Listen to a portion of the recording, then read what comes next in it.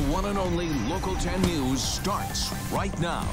We begin with breaking news. Shots fired in a cargo area near Miami International Airport, sending 2 people to the hospital. And that's not the only crime scene tonight. Let's get right to Local 10's Janine Stanwood, live with what we've just learned. Janine.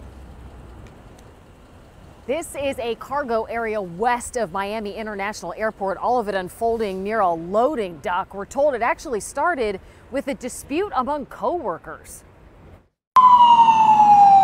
Commotion and gunfire at the loading docks outside Miami International Airport. Once officers arrived here to the cargo area right behind us is when they were able to make contact with some of the parties that were involved in the shooting. Police say they got the call after reports that 2 people were shot after a dispute that started several days ago.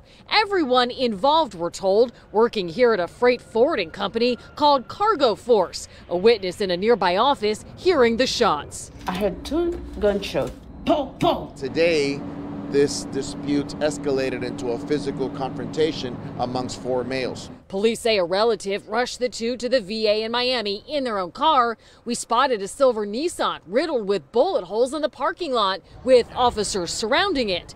The 2 injured were eventually taken to Ryder Trauma. Miami-Dade police say the shooter and another person involved are now being detained for questioning. Police, as you can see, have just cleared the scene, but they are still working. That silver Nissan, we're told, they have taken that in as for evidence.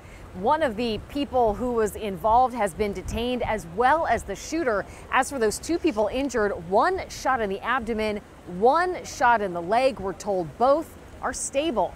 The investigation continues. We're in West Miami-Dade. I'm Janine Stanwood, Local 10 News.